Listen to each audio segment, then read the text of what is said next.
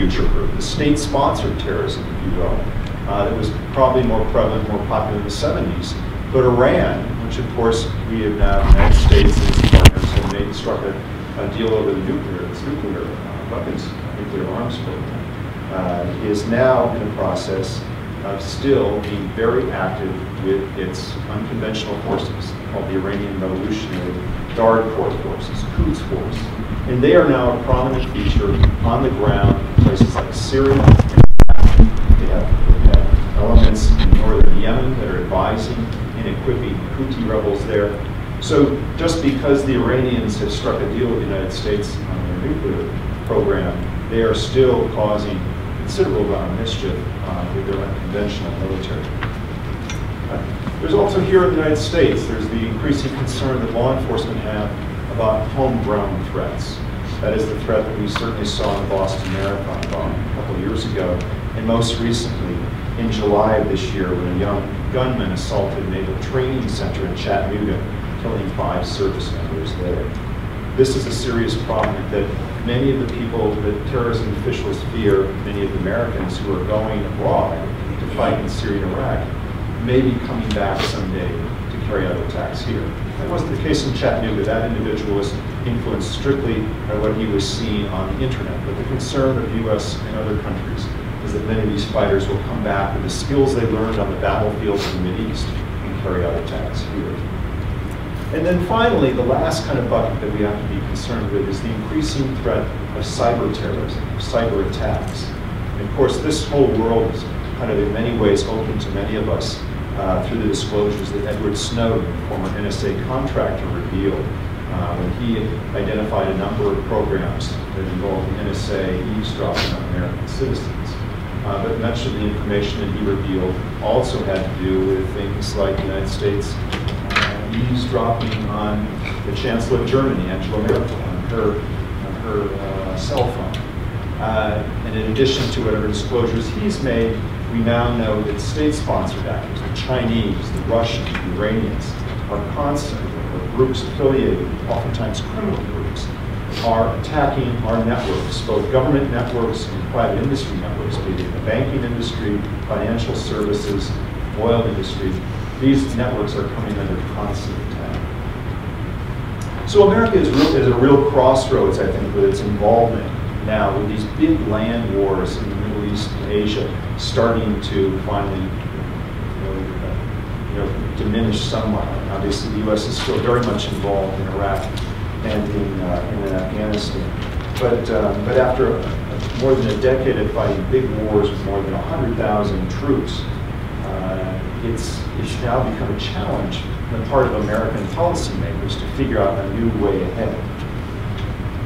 But unlike the Al-Qaeda that the United States confronted on 9/11 in 2001, the threats today are much more decentralized and knitted together by an Islamic extremism that's definitely propagated over Twitter, Facebook, and other social media. They're pulling new recruits in, they're making their pitch in a global way that's much more sophisticated and much more scary, I think, for many law enforcement officials and how effective they are. So what are the tools that the U.S. and its partners are working with to try and combat these various forms of terrorism?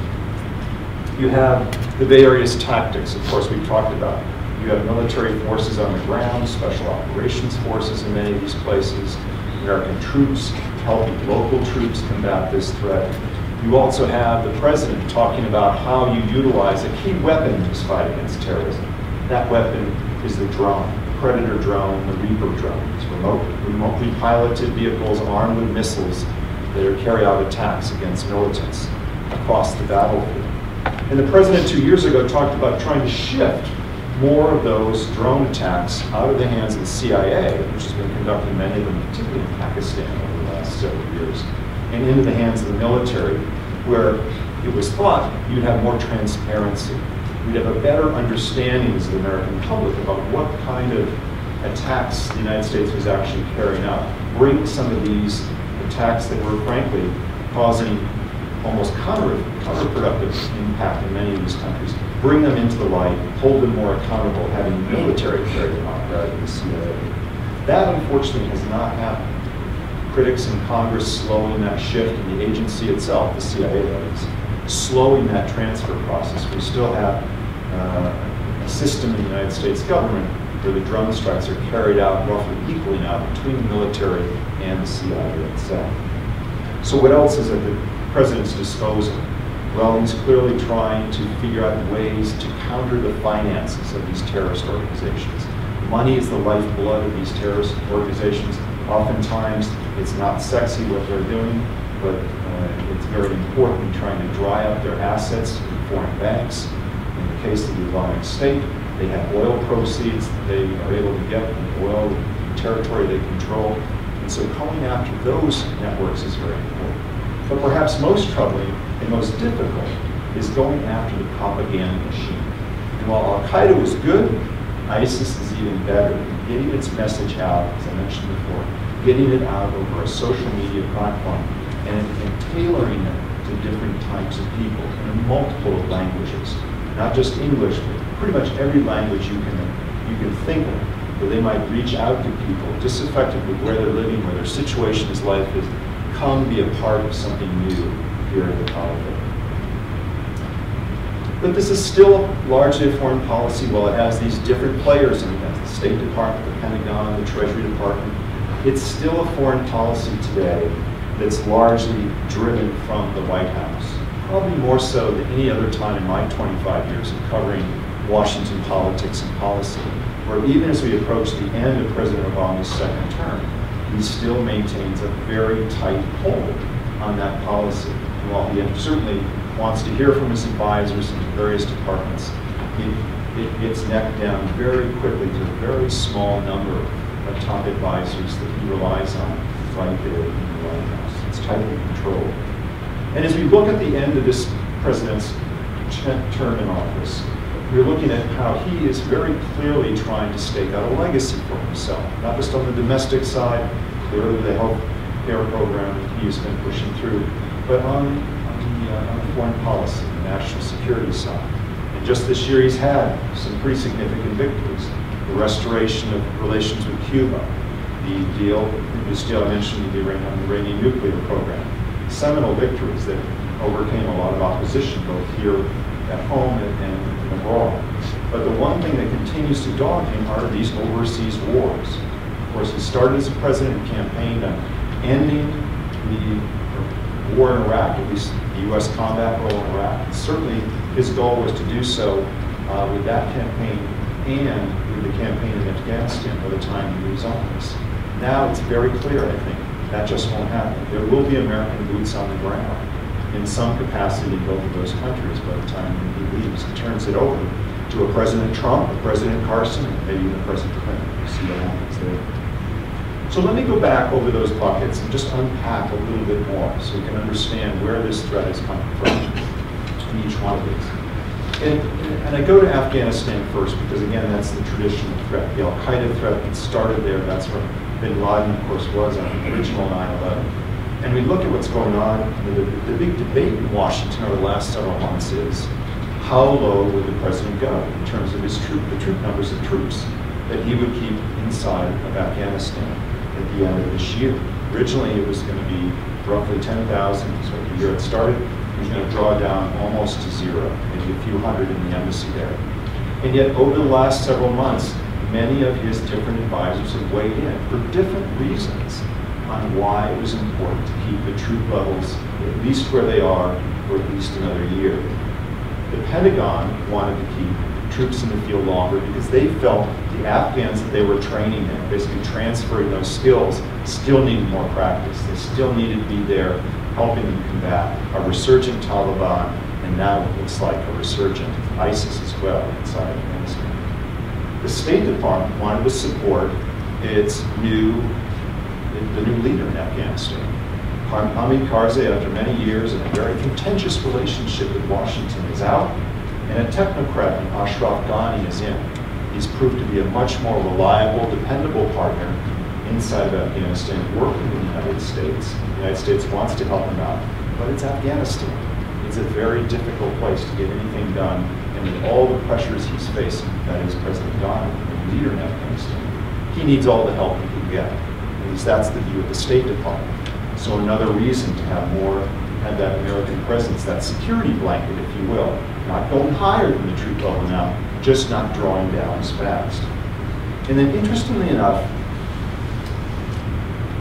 the CIA is very interested in this. You won't ever hear that. They won't ever come out and publicly say that, of course, because they have covert operations that are based in Afghanistan that are still carrying out missions inside of Pakistan against Al-Qaeda. They're still flying those drones I talked about earlier. If the United States military draws down, there goes the CIA security, and they have to pull out their mission as well. And there goes the bulk of the counterterrorism mission that still arguably needs to be fought in that part of the world. It's diminished, as I mentioned it was. Al-Qaeda is still a serious threat. They can never reconstitute, never gin back up again. They are still gunning for the United States.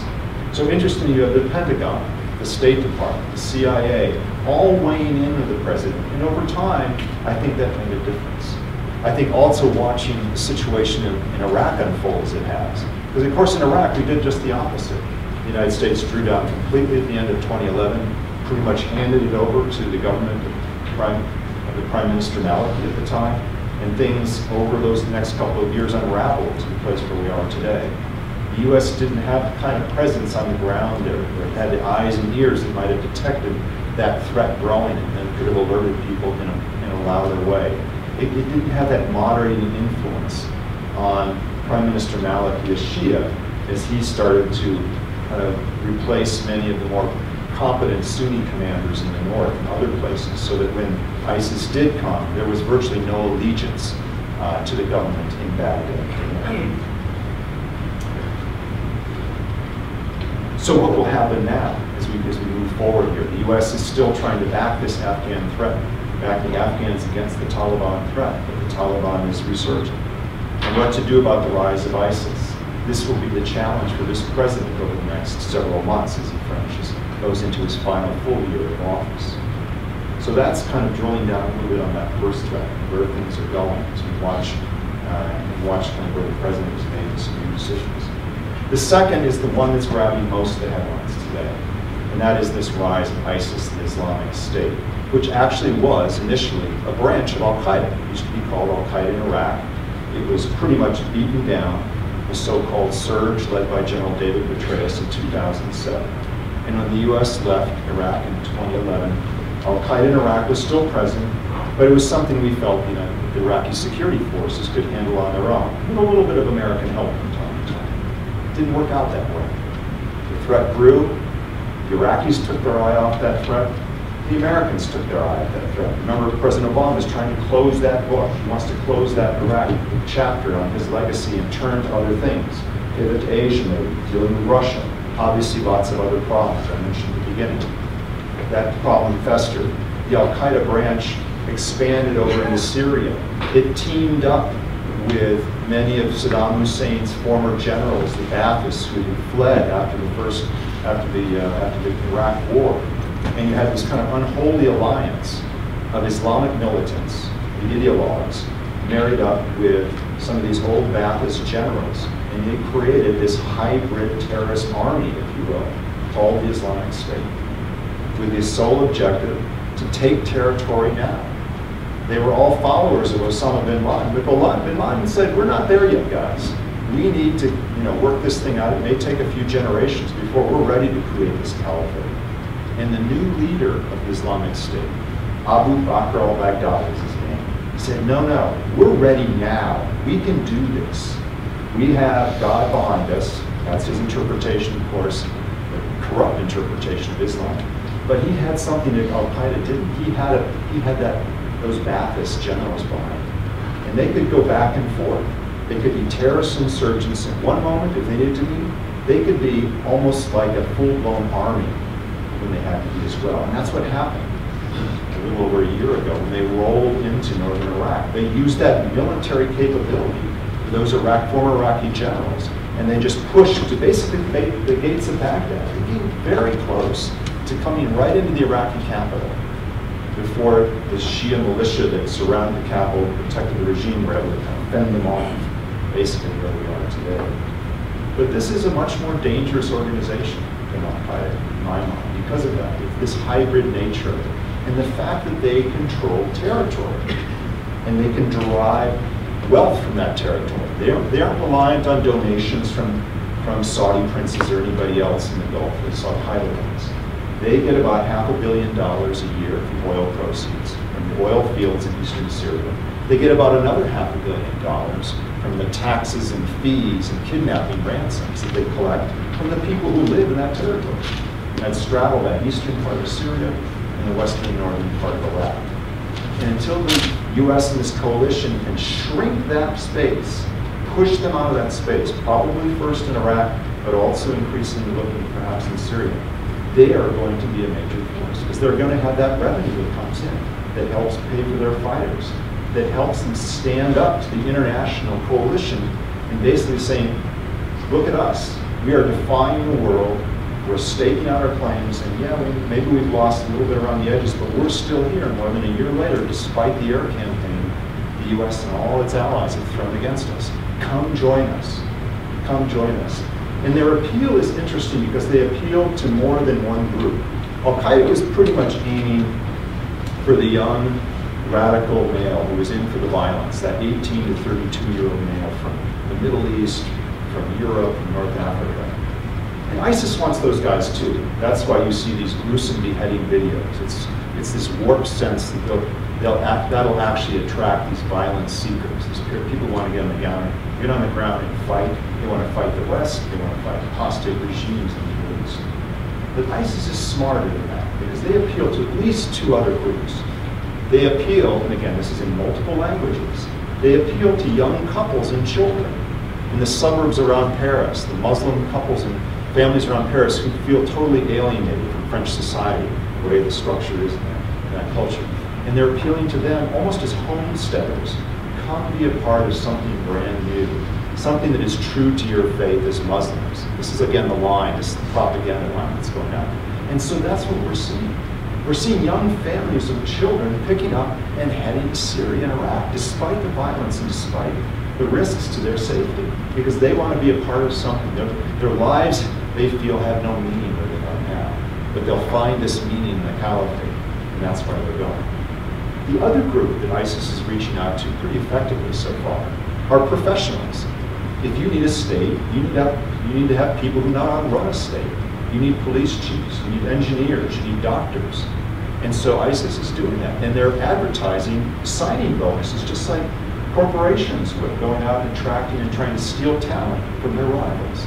That's what they're doing here. Obviously, these people are going to put up with a certain amount of risk to go. But again, they're drawing them in as well, because they want to make this state work.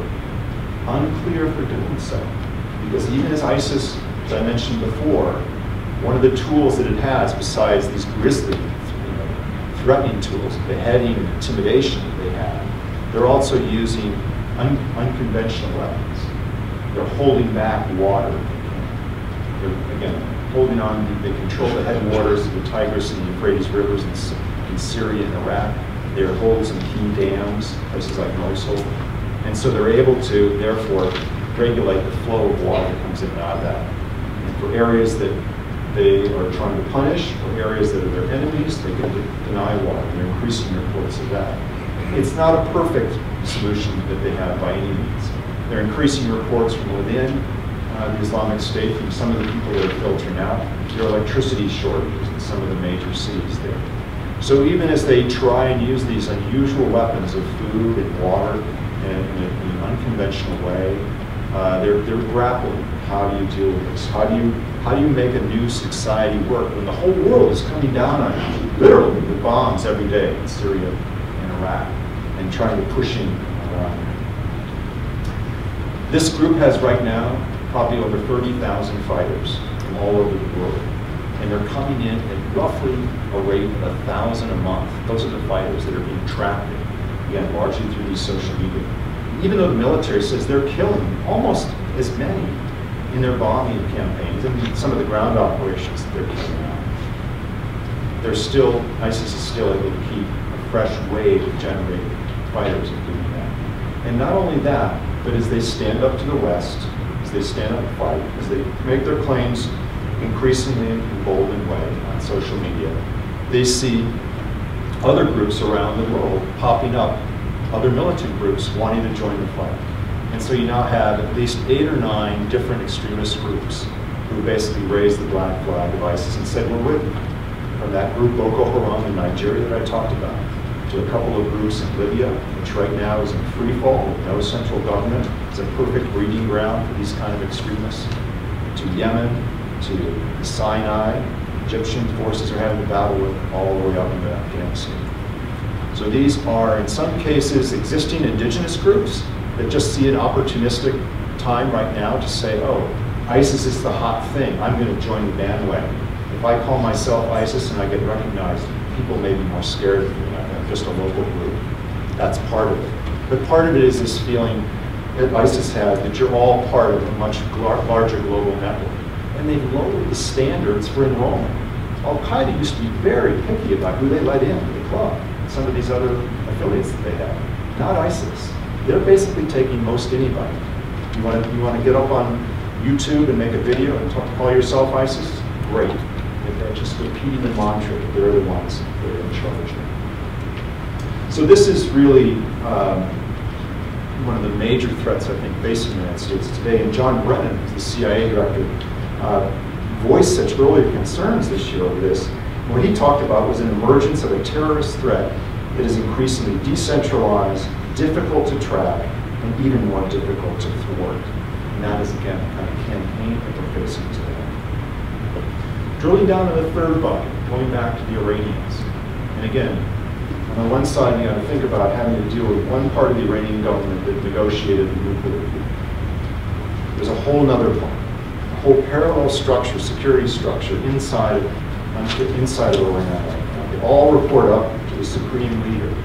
But this other group, the Iranian Revolutionary Guard Corps, it's counterterrorism corps, it's exterior force, the Quds force. They are involved in all sorts of things. They're basically a parallel military security service structure.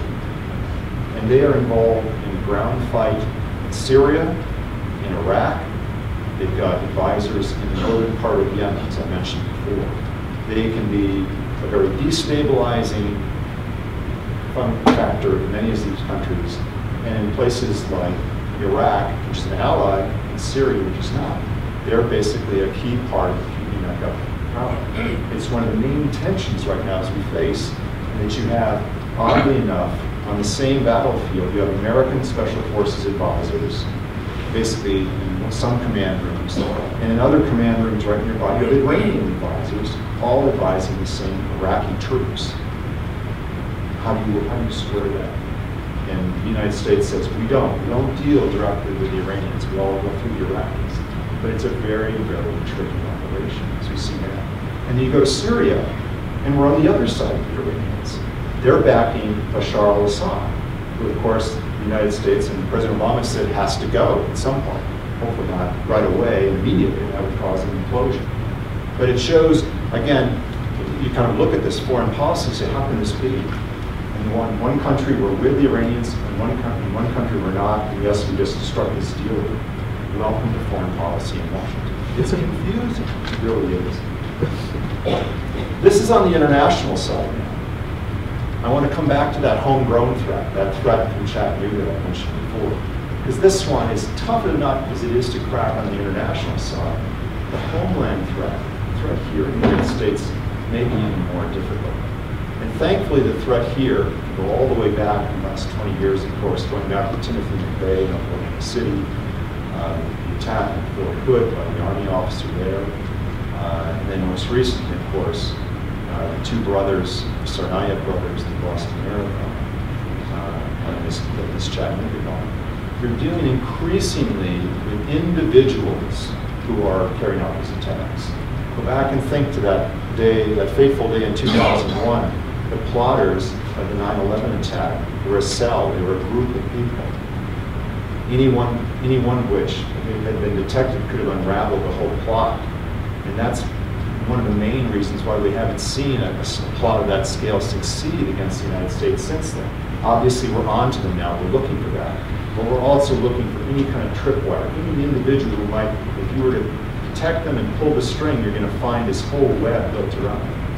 Well, if you're an individual sitting in your basement watching some ISIS video in English all by yourself. Who's to know if you're going to pick up an automatic weapon and go take it into the streets? Who's to know? That's what happened in Chattanooga in July. This young man who killed the 5 service members there, when they went back and they went through his computer, they basically found that in the days leading up to the attack, he was looking up Islamic materials about whether martyrdom would lead to forgiveness for his sins. In this part, for his part, it was like drunkenness and financial debt that he was in. And these searches that they were able to do on his computer, were able to put together a very detailed portrait of this 24-year-old man. His name is Mohammed Abdulaziz.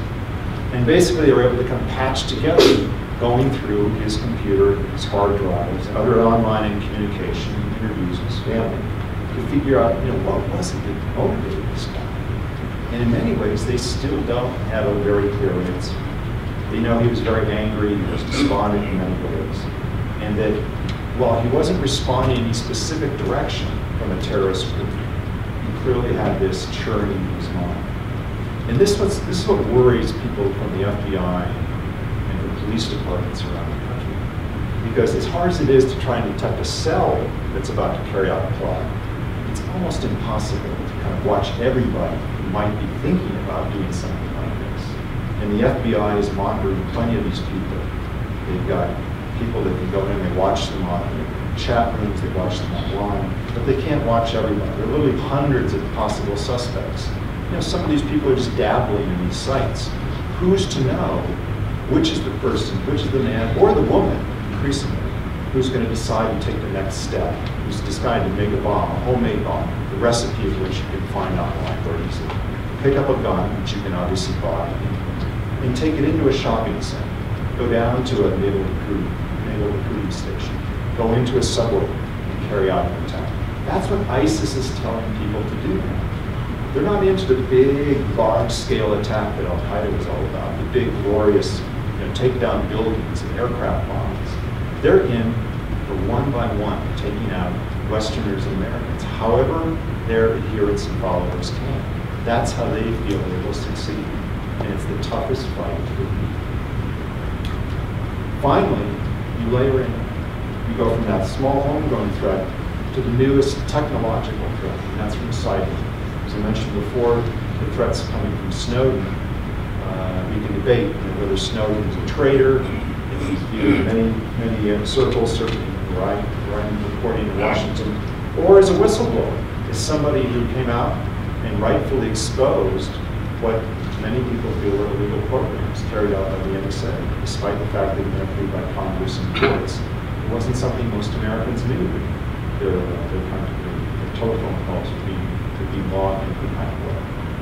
So this kind of thing has opened up a whole new world in watching the kind of cyber attacks that this country is under every single day.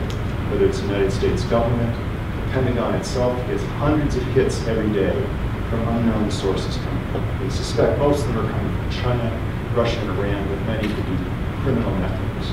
And this is true now, too, of many of our financial firms.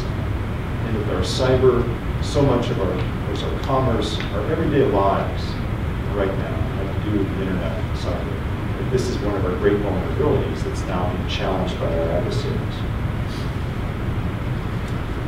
So now that I've kind of painted that rosy picture, what do we do? How do you confront this? How do you deal with this? I kind of sketched out a little bit how this administration and the Bush administration before it has tried to do this. And one thing that we talk about in the book that my colleague Tom Shanker and I wrote called Counterstrike is that it clearly has to be a whole of government effort. It can't just be the military, it can't just be the CIA. It's all of those government agencies and more. The Treasury Department, for instance, taking the lead role in taking out the finances of the terrorist organization. And it can't just be the United States, because as we've seen with all these terrorist organizations, they're transnational. They cross boundaries. There are no boundaries. There is no boundary anymore. There's no border anymore between Syria and Iraq when you're in ISIL land. It's all just ISIL territory now. So we can't think that we in the United States can deal with this problem on our own. And that's why you've seen, starting with President Bush, following on with President Obama, international coalitions that are forming. both for the military and intelligence capabilities they bring, but also to show unity of effort. Even small countries, every little part that they can do is very important. So this fight is going to go on for years and years, I'm afraid, just because of the nature of terrorism. I think we thought there was a point after the United States left in Iraq in 2011, my editors were coming to me and said, hey, Schmitt, maybe we should put you on a new beat. It's like terrorism going to be the kind of passé. It's going to be a thing of the past. And I said, I don't know. Let's kind of wait a little while on that one before you switch me over to a movie critic or a home section or something like that. And sure enough, because every time this has happened in our history, I think we let our guard down, we let our focus off, and somebody else pops up. Terrorism, properly managed, is going to be like crime. It's going to be like drugs. It's always going to be out there. It's just going to have to be kept at a local level. What's happened here is we take our eye off the ball and it branches into a transnational threat. It requires a transnational solution. One of the, so there's these kind of multiple branches that we have to take into account. And I'm just going to end by talking a little bit about something else we discovered in the process of writing our book. And that was, there's another way kind of layered on to these various approaches and how you combat terrorism, whether it's Al-Qaeda or ISIS or any of these other groups that are sprouting up around the world today. And it's the whole idea of how you might be able to deter terrorist attacks and deter terrorists. And what we found in our research in the book was in the mid-2000s in the Pentagon, when Don Rumsfeld was still there was a small group of policymakers and academics who were trying to think of a new way ahead, a counterintuitive way perhaps, how you battle. This time it was Al-Qaeda, of course. ISIS wasn't on the scene yet. And what they went back and they decided was there was a way they found that you might be able to deter terrorist attacks, perhaps eliminate them altogether, at least push them off. And they went around and they tried to shop this theory to their colleagues inside the Defense Department, State Departments. And they were initially met with great skepticism. And why is that? Well, most of the people there were saying, wait a minute here. The original concept of deterrence, as we understand it, we remember it, was that approach that basically safeguarded the world against a nuclear war between the United States and the Soviet Union, with the basic notion that the United States knew the exact coordinates of physical things inside the Soviet Union, Kremlin, Soviet military bases, the dachas that the Politburo members kept for their ballerina mistresses. There were physical things you could target with weapons, with nuclear weapons if you had to. And the Soviets had the same for the United States. And that basically kept everything in balance here. And so the critics were saying, well, wait a minute, Al-Qaeda is, we just talked about it, is a transnational threat here. It doesn't have a headquarters down at the corner of Main Street here that you can target Bin Laden after Bin Laden was killed. How is it that you can apply this theory? But here's what these guys learned. Here was kind of the intuitive scoop that they had. It's the idea that, well, Al-Qaeda and other terrorist organizations may not necessarily have physical things they value. They have other types of spiritual values. For Al-Qaeda, many of these guys, it was part of being respect they would have from within inside the Muslim community, the Ummah. How would they be viewed among their peers? That was very, very important. And so it was figuring out what was important to these guys and how to exploit them, how to throw them off their game. And so what we found as we did our research were some pretty interesting examples of how they were able to do that over time. And the one I like to tell most is about a militant leader in southern Afghanistan, a guy named Ahmed. And Ahmed was a pretty savvy operator. He was carrying out attacks against US forces and against Afghan forces with small explosives called IEDs, with raids, with ambushes. They were mounting up some pretty serious casualties. So the Americans came up with what they thought was a pretty cool American solution. Let's put out a reward for this guy. Well, the problem with that in this culture, in this time, was that half the people were scared to death of Ahmed. They didn't want to touch the support. The other half were silently supporting him. because they opposed this American invasion of their country. And they looked at Ahmed almost like a Robin Hood type figure, standing up to this big American bully. Well, Ahmed's forces continued to carry out their attacks. The IED attacks increased, the attacks and ambushes on American forces increased, the number of casualties continued to rise, and commanders were getting pretty upset about what was going on. They had to come up with a different solution. So some of the guys on this team in Afghanistan, the Americans, working with their Afghan colleagues, said, you know what, we've been hearing about this new theory that's being developed by some smart people back in Washington. Let's try something new with this character Ahmed. Instead of increasing the bounty on his head, we're going to lower the bounty on his head. And we're going to send our Afghan surrogates out into the market, and we're going to say, yeah, you know, Ahmed, he's just not worth it anymore. You know why? Because do you ever even see him anymore? He's in hiding. Of course, Ahmed is in hiding. That was good operational security to stay alive. The word got spread that Ahmed, he's not making his payroll. He's not paying his fighters. We think he's really lost a little bit as a really, you know, as an ace militant fighter. I think you better think about going to somebody else now, trading in and shopping your terrorist wares something else. Well, as the word spread, this propaganda campaign against Ahmed spread. You can imagine, you heard about it. Eventually, there's a little hidey hole somewhere. Ahmed, and he was pissed off. How can the Americans challenge him as this great terrorist leader when he's carrying out day after day of attacks?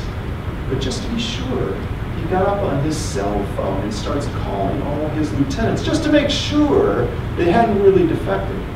That's exactly what the Americans wanted in the first place.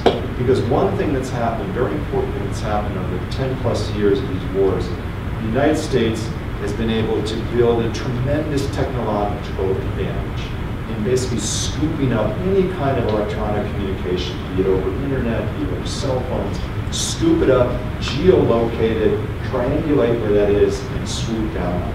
And that's what they did to Ahmed. Not only did they go in and capture him, but they went and rounded up the 6 or 7 other lieutenants of his that he had called on his phone. Boom, down goes Ahmed, down go the attacks. Very non-traditional how you think about that. But it was the way the U.S. military in Afghanistan and parts of Iraq were able to crack many of these networks, many of these terrorist groups. Think of them as a network, identify the weak link, identify the vulnerability inside of that link, and go after it. And pretty soon the links start to fall apart. And at worst, you're going to delay that attack. At best, you're going to take it off the battlefield altogether, as we did with Ahmed said. As optimistic as that may be, it's just one part. Obviously, because this enemy is going to be very adaptive. Al-Qaeda proved adaptive. ISIS is even more so. And so one of the other things that we conclude in our book is we have to expect that we, the United States, will be hit again by another major terrorist attack. We got off pretty lucky in the Boston Marathon bombing, frankly. As tragic as it was, 3 people killed, over 260 women, it could have been a lot worse. And it may well be, given the nature of this fight, as you still have elements of Al-Qaeda trying to blow up airplanes, you now have ISIS spreading the word, take up arms wherever you are, and this homegrown threat that's amongst us in the moment. So I think one of the things we have to do as a government, and do as a people, and I don't think that our government has done as good a job as it could, is instilling a sense of resilience in people. And I don't mean physical resilience, the ability to rebuild at ground zero. If you go to Manhattan, you see what I mean. Rebuild that tower. To basically say we're not going to stand for this anymore. I'm talking about the kind of psychological resilience that the Israelis have, that the Europeans have, that other countries that have gone through waves of domestic terrorism in their history have, where when they get hit, they don't give in. They don't overreact either. They clean up, they mourn their dead, and they move on. And they don't overreact, because that's exactly what the terrorists they want. They want an overreaction. They want the American government to send tens of thousands of troops back into the battlefields of the Middle East and South Asia. That's just going to be great fodder for their propaganda and will inspire a whole new generation of fighters to come out of the war, to come up against and fight the West in this never-ending cycle of violence. It's very difficult, though, as a politician these days, to kind of make that argument, to save the American public. Despite everything we're doing, despite the billions of dollars we're spending on defenses, and offensive measures to try and keep these fighters at bay, we still may come under attack. Because for the US to succeed, it has to defeat each and every plot that comes up. For the terrorist group, for Al-Qaeda or ISIS, they only have to be successful every once in a while, and they can claim that great success. Even the failures they have, they can say to their followers, look how close we got.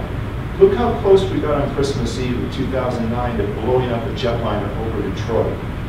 If that had happened, it would have been a seminal event in this president's whole tenure. It changed everything. Changed everything. We came that close that day to having a very different kind of America after that. And so this is the challenge going forward as we face this large array of threats, both externally driven and increasingly internally motivated. It's how to combat these, how to think smartly about working with ourselves inside the government and all the way down to the local level, local law enforcement, local groups that can spot these kind of things, all the way up to the global scene, and working with partners. Oftentimes, odd bedfellows, whether it be working with the Russians in one place but not the other, Iranians in one place, not the other. We have to get used to these kind of unusual partnerships in order to move ahead in combating these terrorist threats. I want to thank you for your attention, and I look forward to your questions. Thank you very much.